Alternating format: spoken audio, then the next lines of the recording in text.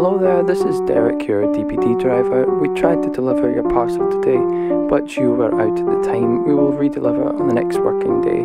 Thank you. Hello again, Derek, your DPD driver.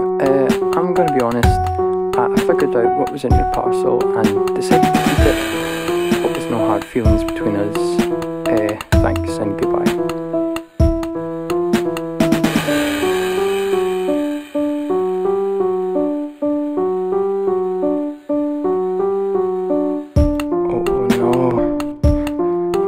Done.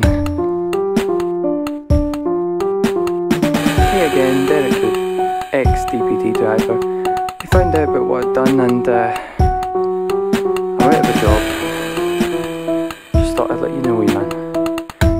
Stay safe. Actually, while I have you on the phone, I was wondering if I could crash at your place for a bit. See, when the missus found out, she didn't take it too kindly. And since you were the last delivery I made, I still have your address. It would just be for a wee while, wee man, just until I get back on my feet. I understand if you can't help out, but just know it would really mean the world to me, wee man. So if you get this message, please do reply. I'm counting on you. Alright, hopefully hear from you soon. Bye.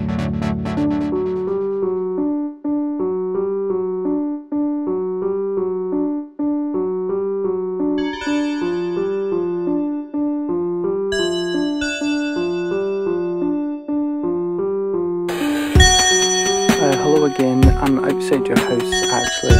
I really had nowhere else to turn. If you please open up the door, that would be great. I've got all my belongings that I could grab. Thanks, sweet man. Please let me in. Are you there? Listen, I've been here in the coldest. Please open the door. Look, I know it was bad, I'm sorry, but it was a once in a lifetime chance. If I'd known it would do this to me, I wouldn't have done it. And if I had anywhere else to turn, I'd be there right now. So please, I know I can make it up to you. We can share the parcel. But I haven't eaten in 2 days.